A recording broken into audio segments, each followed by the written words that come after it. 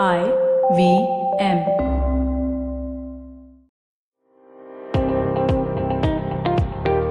Welcome to All Things Policy, a daily podcast by the Takshashila Institution. We are a bunch of policy nerds based in Bengaluru, and we like bringing fresh perspectives to Indian affairs and Indian perspectives to global affairs. So grab a cup of coffee, sit back, and join us for today's chat. Hello and welcome to All Things Policy. We've been regularly tracking the COVID-19 outbreak for more than a month now, and every time we record one of these episodes, we only find that the situation has gotten broadly worse. To discuss what's happening as of now and what it means for India, I have with me Nitin and Shambhavi. Shambhavi, let's start with you. What is happening? What is the latest as of today? Today being Tuesday afternoon. So as of today, 115 countries have been impacted by the coronavirus. There are more than 114,000 cases and more than 4,000 deaths so far. About 88% of the cases are supposedly in mild condition and 12% are serious or critical. In India, we had 41 confirmed cases as of yesterday, and today that number has gone up by 9 already. So we expect more cases to come up soon. And I assume these numbers are basically a fraction of the actual number of people who are carrying the disease, right? Right. So testing has reportedly been low across the globe, not a problem just of specific countries. People have run out of testing kits already, and people with mild symptoms are being told to stay at home in a lot of countries, which means that they're not being tested at all.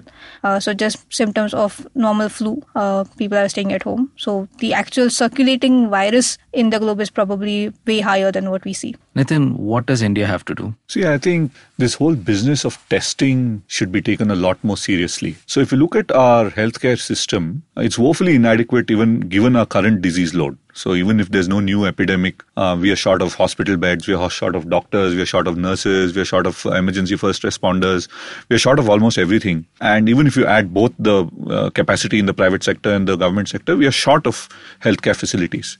So the big risk to us is if the numbers become large enough to overwhelm our private and public healthcare, hospital beds, clinics, then we are going to get a double whammy or a multiple whammy because there are other life-threatening conditions which will get worsened because there isn't enough care given to these people. So our risk to us is not just from coronavirus or COVID-19, but also from the fact that it is like a distributed denial of service on our healthcare system. So we've got to prevent that. And to me, at least, the first and the best defense against the proliferation of the virus in India is testing. Because if you can test people early enough and test people fast and produce results fast, a lot of ensuing actions can be taken which can limit the spread of the disease. Now, it takes about 2 days to come up with the results of a test today. Yeah, I think the minimum time is a few hours. But because of capacity strains, I think we're currently at about the 2-day period. But a few hours is what the test actually takes. What the test actually takes. But, including shipping and, review and all of that, let's say it takes about a day. Now, that already means that, you have certain constraints on how fast you can do the testing. Now, couple it with the fact that there are only 52 authorized government labs across the country which can do the testing. Of the 52, I think the condition and the readiness of various labs varies. Not all of them are of the same level of readiness and efficiency. So, the NIV in Pune is the nodal center which ultimately gives you the result, which means testing is already a bottleneck. I think they might have the test kits they've already tested 5,000 cases plus as of today. I suppose they have the capacity to do 10 times as much, maybe 50,000, 60,000 tests they can do in short order without running into shortages with respect to the test kits. Now, the test kits are all mostly imported, almost always all imported, right? So, you'll start running into shortages of test kits. But even at this point, right, we are not yet in a mood where we are thinking of how do we get additional testing facilities ready. Now, here's one interesting thing. Currently, our strategy relies on thermal screening at the airports, right? So basically, there's a temperature sensor and people who have high temperature are screened, or people who report that they came from risk areas are screened. Now, this means that you're not really sure how many of them are really COVID-19 cases. So there are a lot of suspect cases. Now, out of 10, maybe one might be a COVID-19 case. But because you can only suspect today, you have to isolate or quarantine the 10 until you are really sure, right? Which means you are adding to the capacity. If you could test at the airport, right, and get a result, let's say in 15 minutes, then you would be very sure that the person you've tested is a positive case, and the rest can actually go home or be surveilled, right? But of course, a 15-minute test we are far away from a 15-minute test globally. But hypothetically, the closer you get to a real-time testing at the airport, the better it is for India, because you will be able to reduce the load on the healthcare system to that extent. So that's where we have to move, right? So one of the things, I just wrote a piece in the print today arguing that there are at least a few hundred labs in the country, in the private sector, which can do the testing, right? There are 52 labs accredited to the CAP standard, which is a College of American Pathologists, which is seen as the gold standard in their quality, and another 100 plus who are under the NABL. NABL has thousands of people who are labs which are registered, but let's say you take the top 100 of them. You still have 150, and these are across the country. So I think it's about time that the government says, okay, we are going to allow private labs to test. It's not just the people we refer you to. An ordinary citizen, if he or she feels that she has COVID or she suspects COVID, should be able to go to the lab and get it tested, just like how you test for malaria and other diseases.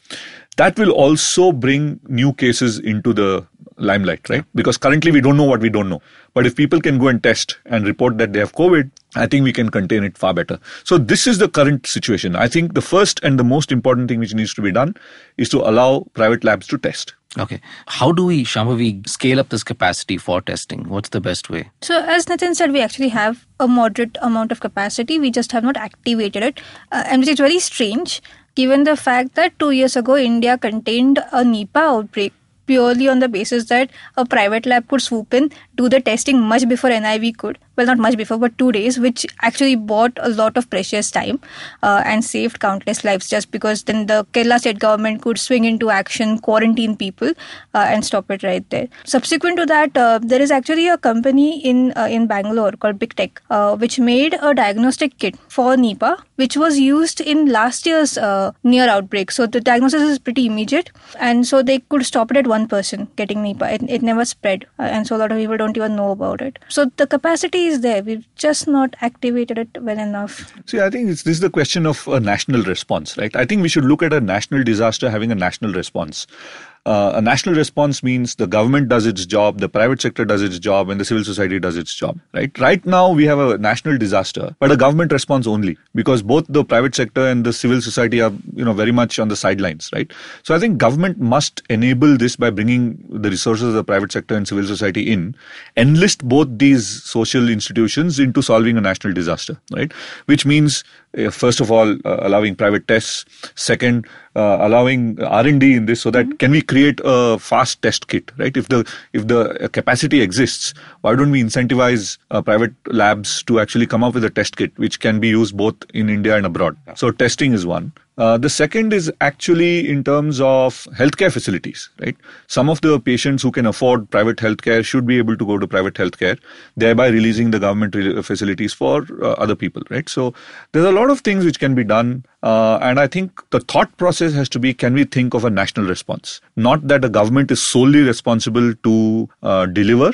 The government is responsible to channelize the efforts, but it's not the only agency which can deliver. There are lots of other agencies which can deliver. I think we should think of that. Also, Nitin, like you spoke about the thermal screening, right, at the airports, and the fact that we are picking up people because they have high temperatures who might not all have COVID-19. We are also letting people who might have COVID-19 go away because they might be asymptomatic at the time they are at the airport. And a classic example of the failure that we have seen for this is the US, which put in thermal screening pretty early on.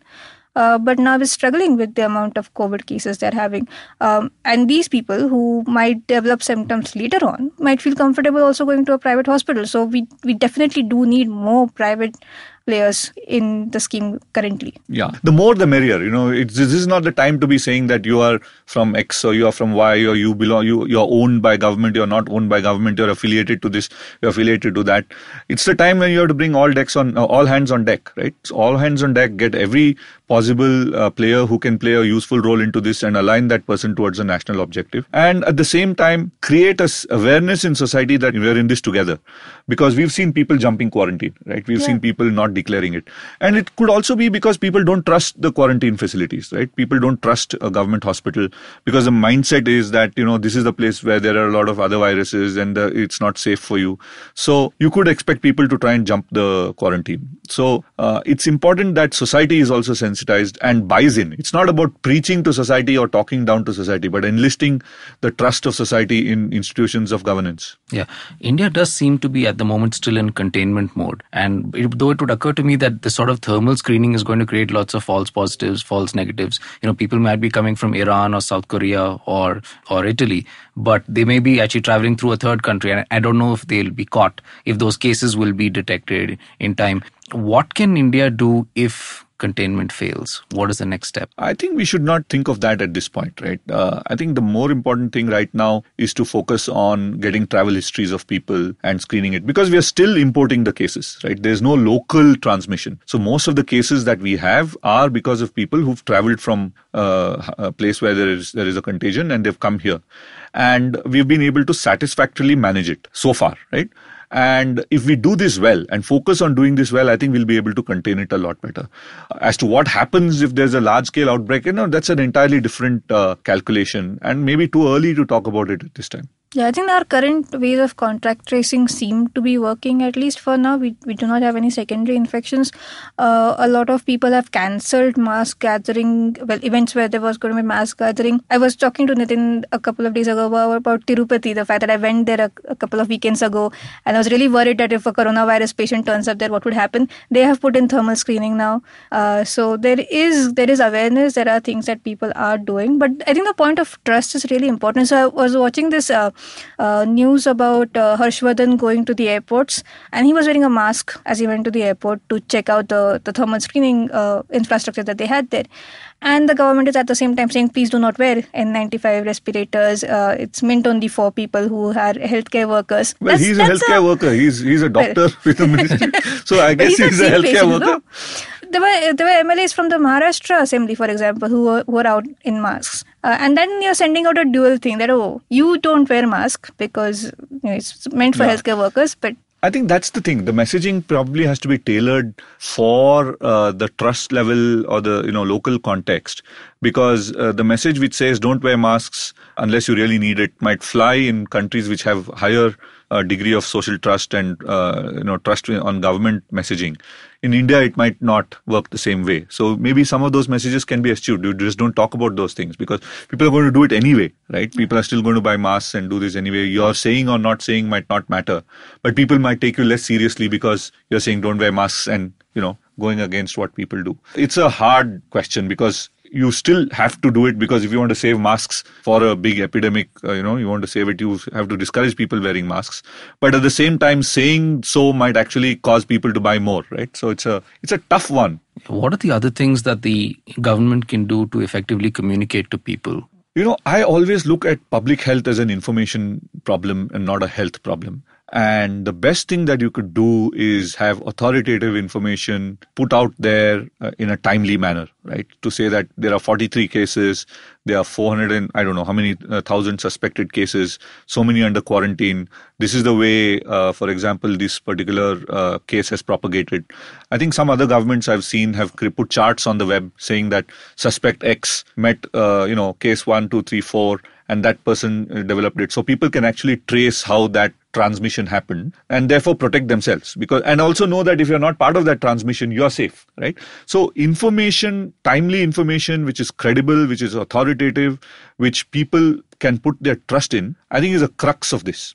So, but at the same time, there's a lot of disinformation, misinformation that is spreading. What can the government actually do about it? Especially when, for example, the Ayush Ministry came out with this advisory, right, about prophylactic measures against the coronavirus, and there was no disclaimer that this has been untested or this is just like advice based on what doctors are saying or something like that.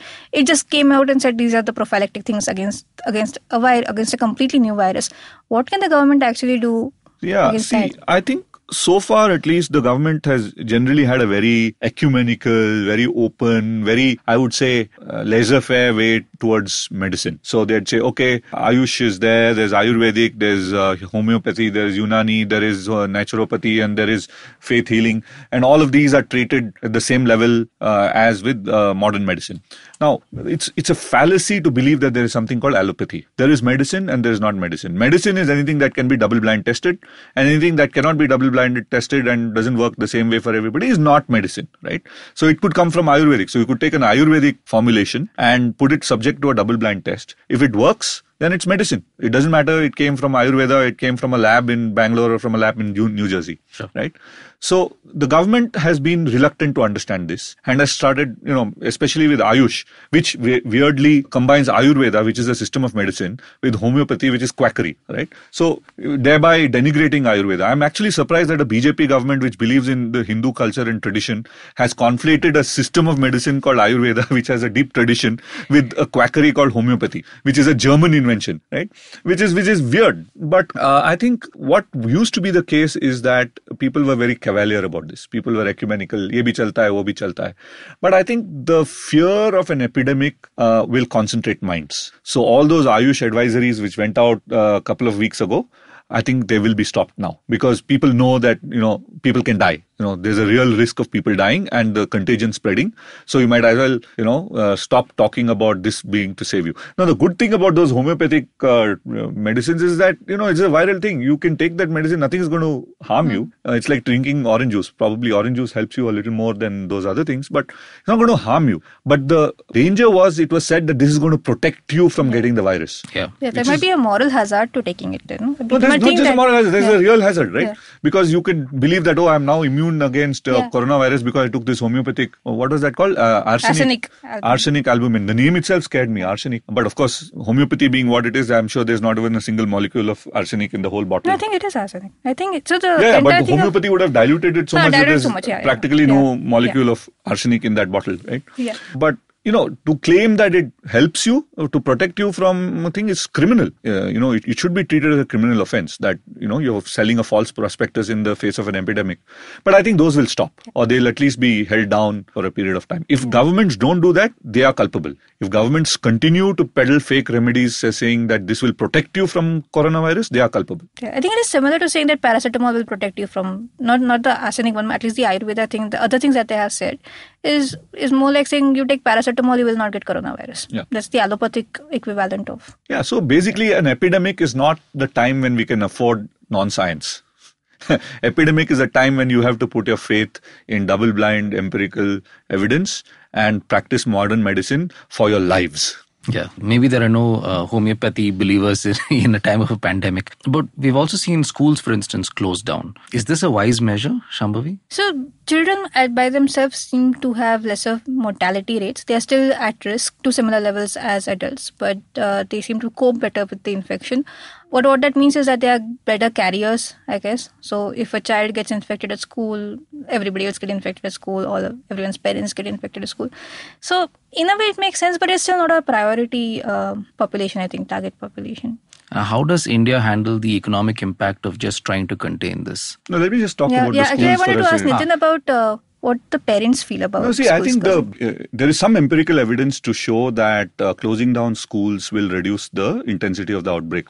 Because this guy Kucharski, in his book, The Rules of Contagion, talks about the 2009 influenza pandemic in the UK, where there were two peaks of the epidemic in the UK, both coinciding with the opening of the schools. And the moment the schools shut down for the holidays, the cases came down immediately, right? Because what's happening is basically schools are mixing places, right? Kids from different communities come together, apartment blocks, areas of the city come together, and then mixing happens and they go back home, and then they can take the disease. So even if the kids themselves are not affected, they might carry the virus to their parents and other communities. So there is some grounds to block it. While this might work in the UK, whether it works to the same extent in other parts of the world remains to be seen, right? Now, one of the things which immediately happens when you get the kids to be off school is that who takes care of them? So the parents will have to stay at home, right? Which in a way might work to your advantage, because now the parents are not exposing themselves to workplaces, right? So at least one parent, let's say, doesn't go to work, you are reducing the chances of exposure by 50% because one parent is not going, the other parent is going.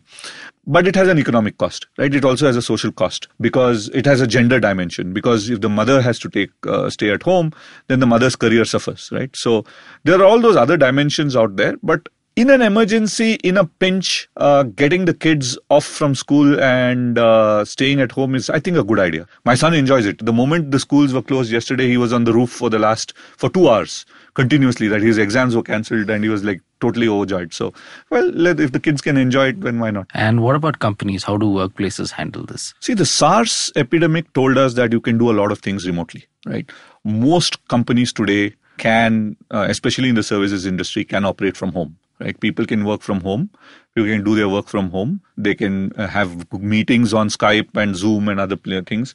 They can use Flock and Slack and other things. So, like, for example, the tools that we use at Takshashila for our teaching. So, incidentally, I see a lot of colleges and universities trying to move online. And we've been doing it for the last 8 years. And we know exactly how to do this. Yes. And it works fantastic. Right? So, you can do things online. You might not be able to do this in retail. You might not be able to do that in restaurants, in manufacturing and other things, where I think the big crunch will be, right? But services industry can actually function online without that much of a downtime. Now, I just want to step back and look at the international situation. As of today, the WHO hasn't called this a pandemic. They say we're close to a pandemic. Are they doing the right thing? I think it's a tough call to make at any time. But somehow this particular time, I felt that the WHO was more sensitive to the geopolitics, sensitivity to Chinese politics than its main job. Because I remember a couple of months ago when it first started, writing an article saying that, the United States and others have taken drastic measures, but the WHO has advised against those things. What does the US know that we don't know? Or what does the US know that the WHO is not accepting? Because it can't be that the US is going to drastic measures in terms of travel bans if they don't have an assessment of the risk, right? So I don't know whether the WHO has been more inclined to declare and inform the public about the risks rather than be cautious and to avoid either being insensitive to the Chinese government or creating panic, right? Even, for example, this conversation, the thing which you just mentioned, that we are close to a pandemic. You're close to a pandemic, you would create as much panic as saying we are in a pandemic. So you might as well say we are in a pandemic, let the legal regime move to a pandemic situation and let companies and countries take measures which they need to in a pandemic. Because if you say we are close to a pandemic, countries and companies are left to their own devices. How do you decide what is close to a pandemic? What do you do, right? So I think the WHO should have been and should be a lot more forthright in communicating information than they have been so far. So these terms like pandemic, outbreak, epidemic are very poorly defined, extremely fluid terms. For example, CNN yesterday came out and said that we are calling this a pandemic. We are not going to wait for the WHO to say, because in our eyes, this is a pandemic. We don't know how much worse did it have to get before we call it a pandemic. So it has spread to 115 countries. There is the Diamond Princess outside of Japan, and then there's this cruise now in California with coronavirus patients. And so, yeah, I think if this is not a pandemic, I really don't know what is. Yeah, there's a figure in the Atlantic that claims that Iran could be understating the number of cases by a factor of 250. So yeah, that might be the scale of what we're dealing with. Yeah, Italy has closed itself down. The whole country of Italy has been shut down. Can you imagine that, right? And if this is not a pandemic, what is it? Well, on that somber note, thanks for joining us today, Nitin and Shambhavi. And we'll keep giving you more updates about the coronavirus as it progresses. Thank you very much. If you liked our show, don't forget to check out other interesting podcasts on the IVM network. You can tune into them on the IVM Podcast app, ivmpodcast.com, or wherever you listen to your podcasts. You can also follow IVM on social media. The handle is @IVM Podcasts on Twitter, Facebook, and Instagram. And hey, if you'd like to dive into Takshashila's research on technology, strategy, and economic affairs, check us out at our Twitter handle @TakshashilaINST or our website takshashila.org.in.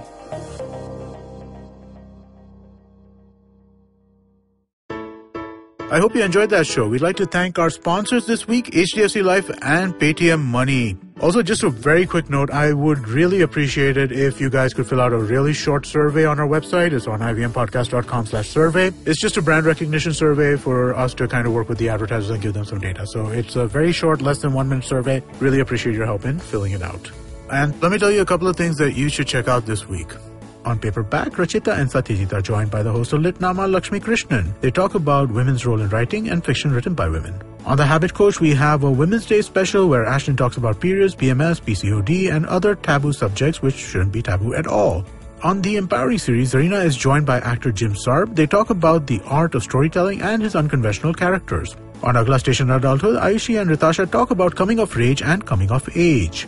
On IVM Life, Ritika, Alika and Antarish welcome new producer at IVM, Sumit, to discuss their ultimate fantasy jobs. Don't miss Sumit's first ever recommendation on the show. Thanks and keep listening. Welcome to Peak Planet, a new podcast where we delve into the fallouts of the growth path that we, and indeed much of the world, has chosen. Sustainable growth is the buzzword. Until we nail that down, we need to ensure that we keep our population healthy and also have the resources for our increasingly urban lifestyles. I'm Karthik Ganesan, a researcher at the Council on Energy, Environment and Water, a Delhi-based policy research institute where for almost a decade we've been trying to explain and change the use, reuse and misuse of our resources. In the first season of Peak Planet, we take up air pollution, public enemy number one and an invisible one at that. Increasingly, the most important risk factor for adverse health outcomes, air pollution has become the most unwanted byproduct for an aggressively growing economy. Over 4 episodes, we find out how prepared our systems are to deal with this crisis. You can catch the entire first season of Peak Planet out now on the IVM Podcasts app or website, or wherever you get your podcast from.